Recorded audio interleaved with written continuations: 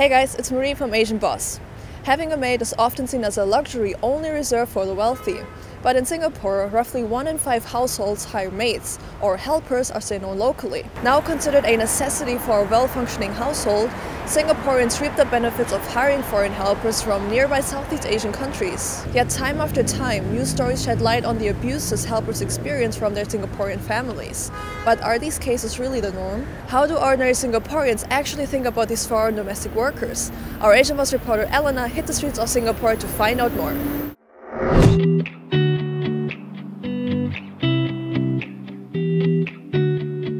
So today we want to talk about Singaporeans' domestic helper culture. Do you think that domestic helpers are very common in Singapore?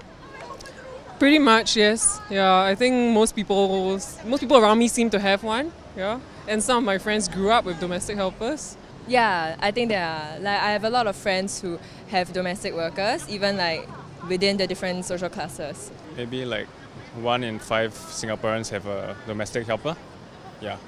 So do you have one, or do you personally know people who have one? Yeah, I personally have one like maid at home right now. Yeah. I don't, but I will be getting one, and all of my friends have maids. No, I don't have a helper at home.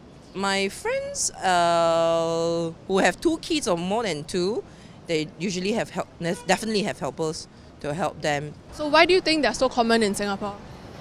I think convenience is one. I mean, like, they do everything for you. They do a lot of things for you. They help you wash stuff. They help you do the house chores. People like Singaporeans are too busy and they spend more time at their workplace than they do at home. And so there's that gap that people need to fill, and that's where the domestic workers come in. Because the cost of living here is very high, so you have to spend time like working in order to even earn like a decent enough wage to survive. I mean, basically your time is, unfortunately, better spent earning money than caring for your kids or for your old sick parents. How do you think a typical day is like in the life of a domestic helper? I think they definitely wake up very early. They will clean their house, get the kids ready for school, and then the parents will leave, clean the house a lot more, then pick the kids up from school, and then make them dinner. They're very helpful towards kids. And do you know how much they earn per month? Not a lot. $30? Per month? Yeah, probably. Maybe it's about between $100 to $200. Maybe 600-700 a month. Yeah. So that's about it. Like usually they get about 500 to 600. Do you think that's enough? Yeah, definitely not. I don't think so. I think if you were to offer any Singaporean that same amount of salary, I don't think anyone would be willing to take up that job. So how do you think these maids can survive in Singapore with such low pay?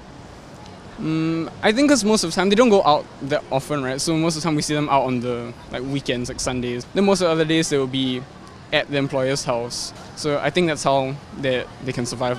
Do you know where most of the helpers come from? From what I know, it will be Myanmar, Philippines, Indonesia. Yeah, these are the only 3 common ones that I see. Some from Vietnam, Myanmar, Philippines, and Indonesia. Yes, from all the third world countries. So do you know if any nationalities are more popular for Singaporeans to hire? I would say generally the Filipinos are more popular because they speak the language, English, which is widely used in Singapore, and they are also trained to cook certain food. But for Indonesians, because they are Muslims, they cannot eat or cook certain type of food where pork is used. So that could be a disadvantage to take in the Indonesian Muslim workers. So why do you think they come to work in Singapore for this amount of pay and it's so far from their home country? I'm not sure how correct this is, but I also do know that in certain countries, like let's say the Philippines, overseas workers, like foreign domestic workers, are viewed with a certain respect because they're seen as they're going overseas to do something big for their families. Do you think Singaporeans respect them for the work that they do, or do they look down on them? I do wish Singaporeans would respect them. I feel that to most Singaporeans they are like an invisible underclass. Yeah, like they are just there to make things happen, and people don't realize what they're doing and how much they're doing, and only when they are gone, then you realize like how much work they have been doing for you. Like I mean, like that's happened with some of my friends also. Like when their mates go back for just a short while, and suddenly it's like, oh, I have to do the laundry, I have to clean the house, and previously, like like all this stuff just happened magically. Well, I would say that they are better treated in a way, and maybe the salary, the wages that they draw are better than what they get in other countries. I think generally Singaporeans are, shall I say, civilized in treating the domestic workers. They don't bully them or give them excessive work.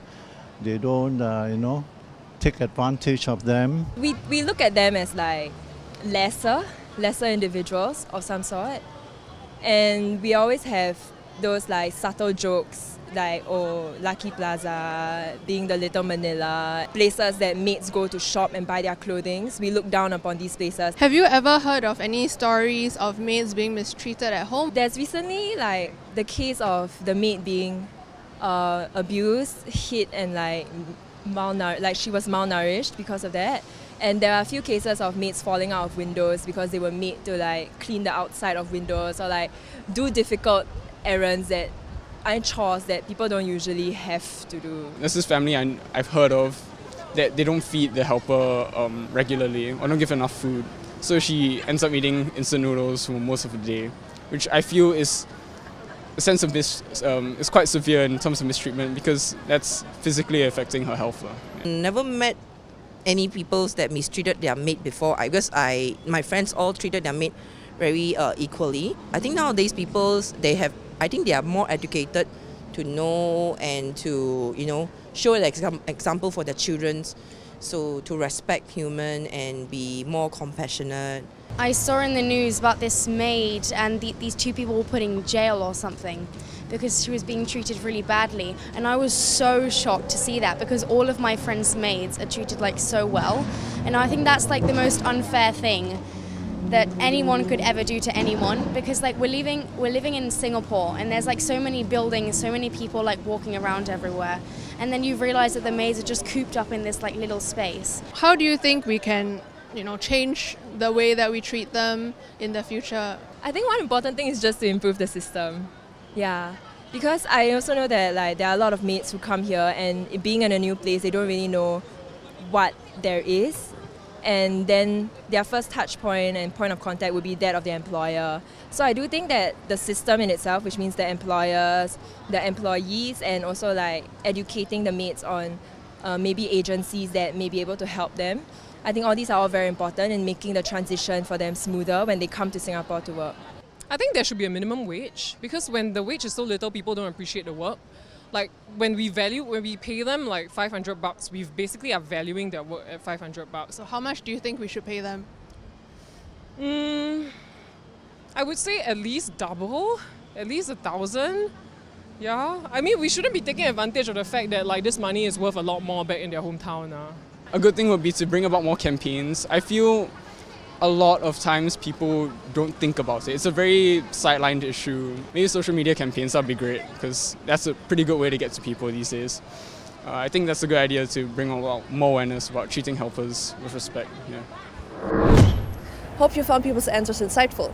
Do you know anyone having helpers in your own country?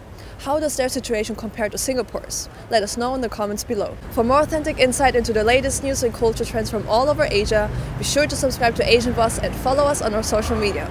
Thanks for watching, and as always, stay curious.